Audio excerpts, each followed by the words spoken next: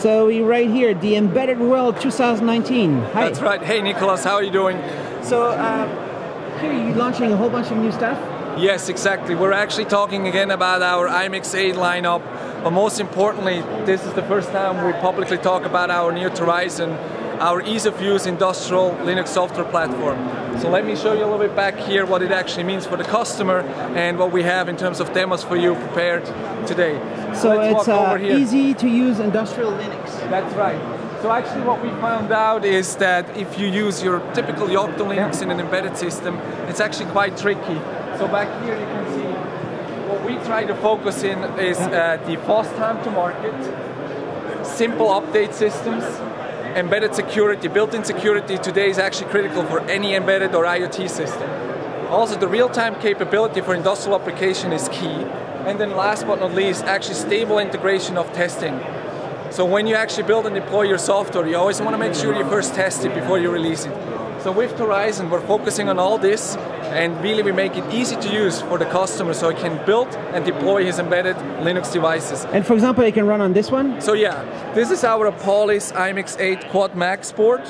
So this is the latest, highest-end processor from NXP, and Torizon will be supported on this platform together even with all the other i.MX 6, i.MX 7 popular modules out there. So this is a ARM Cortex A72? Correct. So what you actually have is you have a dual A72 running at 1.6 gigahertz, a quad A53, that's kind of your medium performance processing at 1.2 gigahertz, and then two additional real-time microcontroller cores, M4 cores, where you could run FreeRTOS or maybe Zephyr on it to actually enable your real-time applications or real-time control algorithms.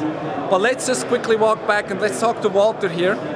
So Walter is one of our engineers, and what he will show you here is another key feature of our Torizon is actually the ease of use part and how we bring customers over, that traditional Windows or Windows CE customers, how can they actually migrate over to Linux. So Walter, can you show us here real quick what we have going on? Yeah, here we have Visual Studio and here we have a Linux device. It's not such a common mix, but it works. Microsoft has been supporting Linux development since some time inside Visual Studio, and what we develop is an additional extension for Visual Studio that basically allows you to develop and to debug code running on top of Torizon inside the container. So here I have Visual Studio, I can just debug my code.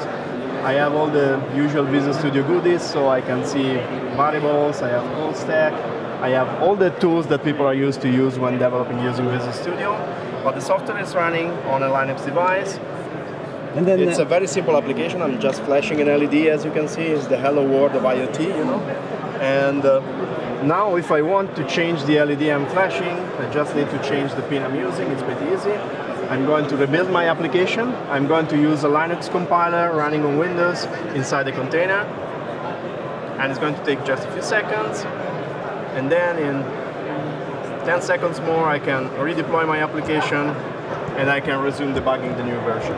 So it's a very fast, very easy development cycle, and people that are used to this kind of development, like on Windows CE, probably are going to be familiar with this development. So it's a good idea to use the Visual Studio for making it easy for people who do Windows CE? I don't want to start a religious war, so everyone has his own preferences about IDEs, but definitely people that have been working on Windows CE probably like Visual Studio. Visual Studio has been quite a good asset for Microsoft in embedded for many years, so using Visual Studio also on Linux probably is going to ease the migration to our new platform, Torizon. So how is it for people who did Windows CE to migrate? How difficult is it? Well, I mean, Walter could speak in general about how difficult it is, but most important is that we want to provide people an upgrade path, right? We know Windows CE will go end of life, is actually announced, and there's really, if you develop a new application, but you like that Windows development environment, that's really what we suggest to do. But Walter, can you speak about what are the pitfalls or how easy is it really to do it?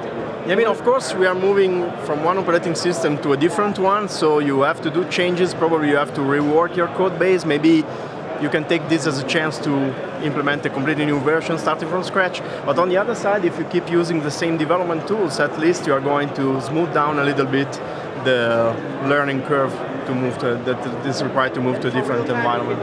Running something like Zephyr or another RTOS. Yeah, we have solutions that have both Cortex-A and Cortex-M cores, so you can have like Zephyr or FreeRTOS on the M4 core and Linux on the, let's say, big Cortex-A core. You can also use Xenomai or other hypervisor-based solution. We support all of this. Let's go over here real quick and talk about the actual architecture of Torizon. So Walter, if you come over here, can you maybe show us what really is Torizon? How is it built up? I mean, what's the software stack behind it? Yeah, I mean, what you're seeing is actually a pretty standard and maybe a little bit boring Debian desktop using LXDE. It really looks, for example, at what you have running on the Raspberry Pi. But what's interesting is that this is running inside a container. So from this container, I can do pretty standard operations, like I have lots of tools, I can install new packages and so on. But when I'm finishing experimenting, I can translate what I did into a Docker file, build a container that is now fully reproducible, and deploy my application inside it. So it's an easy-to-use environment, but on the other side, we can leverage containers to have a more, let's say, modern software deployment solution, and also we can build applications using building blocks, different tools for a different part of the application. So simple update, security, you have all this That's covered. right. So let's talk about another key feature of Torizon, which is OTA, so over-the-air update. As you know, all new devices are connected. The most critical thing of connectivity is to make sure you have no security vulnerabilities, and if you have some, that you can update it. So Jeremias over here actually has a cool demo about our approach of OTA that's built in. It's built into the Torizon core as a feature. So, Jeremias, why don't you go ahead and show us what you have going on? Yeah. So, over here on the screen, you can see kind of a preview of our OTA UI. So, there's some device management features here. You can see all the devices we've registered. And on top of that, over here on the right, you can see that we've divided these devices up into 2 fleets. We've done that based on our policy. Are they all here? Yes. So all the devices are connected. What is this? So this is just kind of a setup. They're running some UI containers just to show what's going to happen. So it'll probably be more obvious what will happen over here on this side because they have the version number up there. So up in the UI, you can see we can easily initiate an update, either a single device or an entire fleet of devices. So let's do the entire fleet. You can choose the name of the package you want to update, the version you want to update to, and then the fleet you want to update. So obviously a concern when you're updating devices is what happens if power gets cut. So let's go ahead and update these devices. They will pull our backend server until they've realized that an update is available. But what will happen if during this process we cut the power? So he got the update and he'll soon get the update. But what would happen to these two that I just cut the power to? In some update frameworks, that's a big no-no. You might have completely bricked your device, put it in some unusable state. But with our system, the worst case scenario that'll happen is these two devices will now fall back on the previous deployment. They'll boot up with the previous deployment, then they will go contact the server again and realize they missed an update. So you can see here, these two are on an old update, these are on the newer update. So now once these have fully booted, they'll be able to try again on the update process. So it's very resilient to this kind of issue, which is very prevalent in IoT in terms of connectivity and power loss. Do many have this resilient issue in the past? Many other platforms? Well, I guess in general it's a problem if you have like an embedded device somewhere deployed out in the desert or up in the mountains. You know, sending out an actual service tech guy to recover a device that failed an update is very expensive. So it's absolutely critical that you actually have a resilient, safe, like a very robust update system. We actually use automotive grade, an automotive grade system here. Jeremias, can you talk a little bit about the technology behind? So the security framework that we're using is actually called Uptane.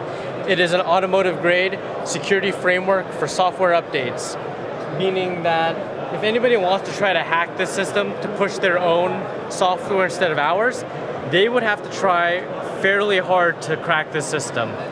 For instance, you could configure the security system such that you need 10 signatures to even do an update. And these are offline signatures, meaning you have to steal from actual people in the real world these keys. And by the time you steal enough keys, somebody might have revoked their key realizing it was stolen already. All right. Cool, yeah. That gives you a little bit of an idea of what we have going on, again, with our Torizon platform. It's really an easy-to-use, industrial-grade Linux platform. Now let's walk over here. Another cool thing and very popular these days is AI at the edge. So I actually have Daniel talk about this. It's a really cool little wall of different examples, and we show how we enable AI at the edge technology on all multiple fronts.